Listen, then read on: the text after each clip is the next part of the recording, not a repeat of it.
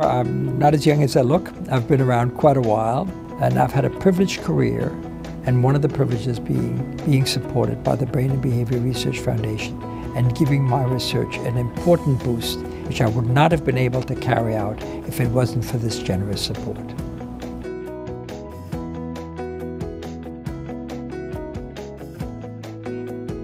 The way you help people is through science.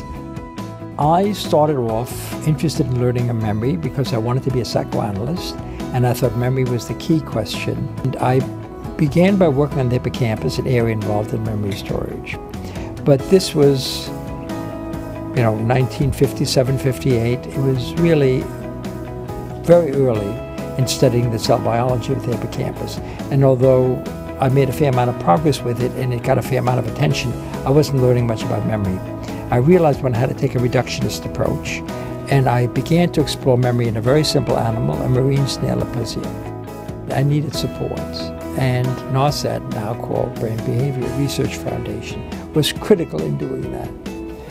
American science would not be what it is without private philanthropy. It's been an extraordinary source of moral and financial support for the psychiatric community. We're at such an early stage in really understanding psychiatric disorders because we don't really understand what's going on. So I think there's a lot of promise ahead. But even more importantly, I feel very privileged to initially be supported by NARSAD and now actually to participate as a member of the council in the activities of the Brain and Behavior Foundation. I think it's done an enormous amount for American psychiatry. Brain and Behavior Research Foundation, I'm all for it.